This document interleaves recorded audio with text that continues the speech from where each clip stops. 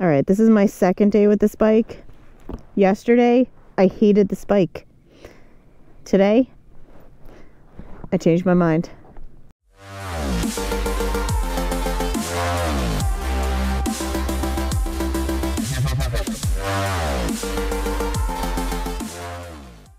What's up, guys? Welcome back to the channel. If you're new here, welcome. I'm Heather, Moto Blonde. If you're not new here, welcome back. Ooh, look at all these people at the park. You might notice that I am still not on my Harley. Normally I ride a Harley-Davidson Low Rider ST, and we also have a Harley-Davidson Road Glide ST. Last few videos you may have seen me renting a bike with RiderShare. Not sponsored. I just love RiderShare. And then I'm able to rent motorcycles in Georgia where it's a little warmer and I don't have my bikes. If you are interested in renting a bike, I did a video, 1 or 2 videos back, talking about the whole process with renting a bike. If you are interested in doing something like that, check out my code in the description and you can get $25 off your first rental if you sign up using it. So if you have kind of been seeing a pattern, I really want a sport bike. I'm getting the itch, not in place of my Harley, in addition to. Now, I've been renting like 300s. I rented an MT-03, I rented an R3, freaking loved them. For perspective, I'm super short, almost tiny person level. I'm 5'1". I have to be a little picky when I rent other people's bikes. I don't want to rent something and then drop it because I'm not used to riding something that high, and I don't want to learn on somebody else's bike and potentially hurt it. I rented those smaller bikes just to get used to it, and I've been dying to rent something more like I would buy myself. Now, there's nothing wrong with the 300s. I actually had a ton of fun on them, and for the riding that I'm going to be doing, I don't need anything bigger, but I'm used to more power. Very fun, so I wouldn't complain if I had the R3, but ideally, if I'm going to be laying the money out, I definitely want something with a little more power. Oh yeah, baby. I rented the R3. I had so much fun, and I've been watching a ton of videos by everybody that I know and trust on online about the reviews on the R7. The next logical step for me, obviously, would be the R7, and every single person raves about it. The R7 has been very highly regarded by all these people. They all love it. I just figured I would absolutely love it. We are in Georgia, so I went to Mount Motorsports, and because they had an R7 in stock, all black, obviously I was like in heaven. I sat on it, and it didn't quite feel great. I sat on a few bikes, but man, I really love the look of the R7, and I really love just all the features of it. Not that there's that many features, to be honest. This bike is pretty bare bones compared to a lot of them. It doesn't have all the tech, but I don't really need all that. Like I've said before, you can't just go test ride these sport bikes. None of these dealers are gonna let you test ride them. Maybe if you're like buying it for sure and you just want to be sure once you're like approved and you pay them, but you're not really test riding these sport bikes. So that's why I love RiderShare, because if you're able to find some of these bikes local to you, you can try them. It's great. I didn't want to just buy it without knowing, because like I said, I don't have too much experience with these sport bikes, and I don't want to be making a $10,000 mistake. I found somebody that had this. He was awesome. I rented it for 2 days. Unfortunately, the first day it ended up snowing. So I took it out for like a couple of minutes that day. It was in the 30s. I was bundled up. I could barely move. It was so uncomfortable. I actually hated this bike. I hated it yesterday.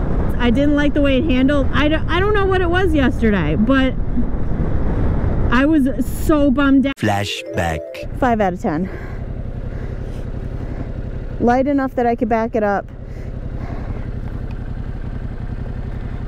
These foot pegs are in the worst spot possible for me. This is weird. It feels like the wheel just wants to go to the left or the right. I don't know, man. I don't think this is right. Oh, I don't like it. I don't like it. I do not like this. It doesn't feel as flickable. I don't know why this steering feels so different, but it feels like I have to move the the handlebars want to just turn right away. Like I said, I'm laying on the tank right now. Maybe if your arms were longer, you wouldn't be. Tis what it is. My legs are pretty high up. The pegs are higher. This is very weird. I don't know what I think about it. Man, the peppiness in this bike will rip, man. I think I just need a little more time to get used to it. My foot is actually starting to get sore. This might not be the bike for me. Holy shit. I can't believe I'm saying that. I mean, I obviously want this bike so that I can just have a fun, easy time around town. And I don't want a bike that's going to be difficult. I want something easy to bang around in. I want the ease of the R3 with the power of the R7. Is that so much to ask? Probably. Doesn't exist. Somebody make it, please. Like, why not? Why can't somebody make that? I don't think this is it for me. I really don't. This is not comfortable. My back's starting to hurt already. End of flashback. Today, it's different. I've spent a little time on it. I really like it, man. I can barely tiptoe. Like I said, I'm 5'1", I can barely tiptoe, and these pegs are stabby. They're stabbing me right in the leg, right in the calf. Not even the calf, higher than the calf, because I'm so short. Almost to my knee. They're stabby, so when I do put both feet down, they're stabbing me in both legs. I'm going to be black and blue here. 1 foot down is 100% definite on this bike for me, but that's all right. Because once you get used to it, it's totally fine. I was so bummed out yesterday because I thought for sure with all the rave reviews on this bike, I was going to absolutely love it, and I didn't. And I said, you know, that's all right. The search continues, whatever. But today, my mind might be a little changed. I do really like it. I still don't think it's perfect though. And let me explain. So, I'm not just totally laying on the tank. I have a little more room without the bulk of all the winter gear. I do find myself scooting back a little bit here and there because I am laying on the tank a little bit. My arms are short.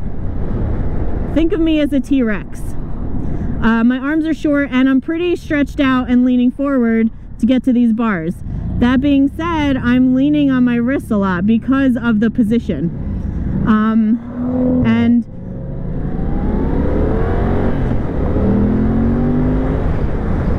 this bike can move. Riding on this for a few hours today, my hands are going a little tingly, my back's hurting a little bit, and you know, the position, like, it's just, I'm leaning a lot, there's putting a lot of pressure on my wrists and my hands. So I think if I had longer arms, it would definitely be more comfortable. Hence, all the normal sized people that did reviews on this bike raved about it, and I can see why.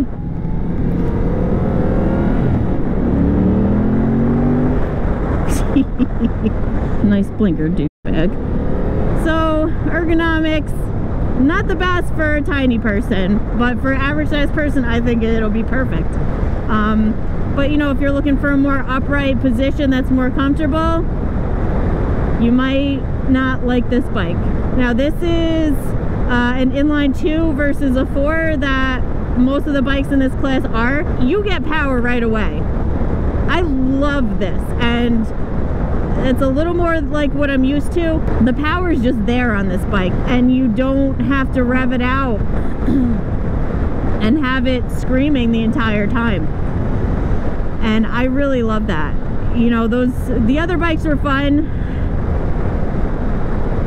This is more my speed, man. This is more my style. I believe it's like 75 horsepower, give or take.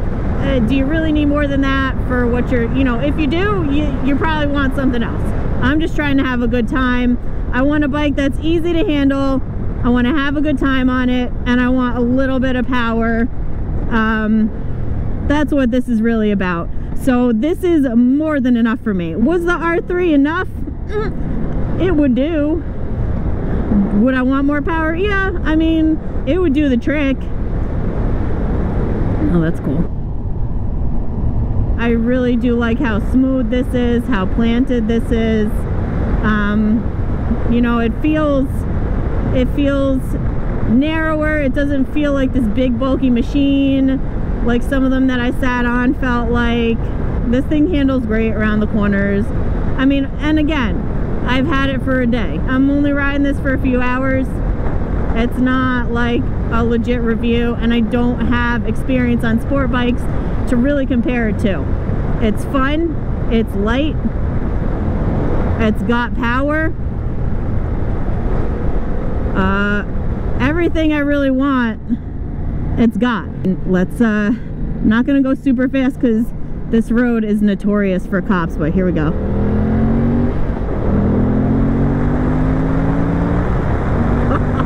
You just want to tuck in. Oh my gosh. It's got more than enough power. And, dude, this thing's legit. It's legit. I love it. Oh, my hand is definitely falling asleep here. Boys and squirrels. Hand is super falling asleep. So highway speeds, great. Power, great. Handling, super great. This is right where I want to be. Right where I want to be. It's got the same engine as the MT-07. I haven't ridden one. I've ridden the MT-03. Can't compare it from personal experience. Only what I've heard about it. But yeah, same engine as the MT-07. My neck, I'm starting to feel my neck after being out for a couple hours. My back, my neck, my back. That's gonna be my anthem on this bike. I don't know, I mean, for sure, I know I want more than the 300. This is like perfect. Absolutely perfect. This is all I need. I don't need anything more than this, for sure. Now this bike doesn't have all the, you know, electronics, no modes. It's got ABS. That's it. Very basic, you know, whatever, you know, I don't know what all the other ones are like. This is very basic, and it's, you know, no rider modes, but, you know, I kind of like that. I don't use all that shit. I don't. It's just me and the bike. The end, you know? So I really don't mind it. I like all bikes. I'm not, you know, I'm no Harley snob. I want to have fun. I want to enjoy the ride. Today did change my mind. I do love this bike so far. I haven't really ridden it enough to know for sure. I know I could do it. Is it my ideal perfect bike? I don't know.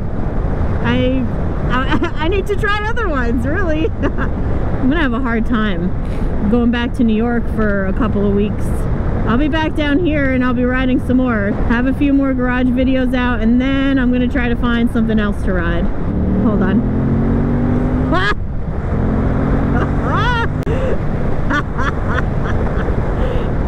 Jesus. This is so fun. Man. Oh, I don't want to get off. Anyway, the things that I didn't like about it either weren't an issue today because I can actually move around on it, or I just got more practice with, and this bike has actually been great today, and I wish I had more time with it. I'm loving it. And you know, you want more technical review, you can go watch like Chase on Two Wheels, or, you know, somebody like that. Me, I'm short, I like bike, and that's my perspective. The nice thing about this is it's like $9 grand. and I don't want to really spend more than that. So if you guys have any suggestions on what you think I would like, let me know in the comments. Let me know what you think. Thanks for watching, guys. Make sure you like this video, subscribe to the channel, and hit that bell icon so you're notified whenever I put out new videos. And until next time, you ride safe, and I'll catch you on the next one.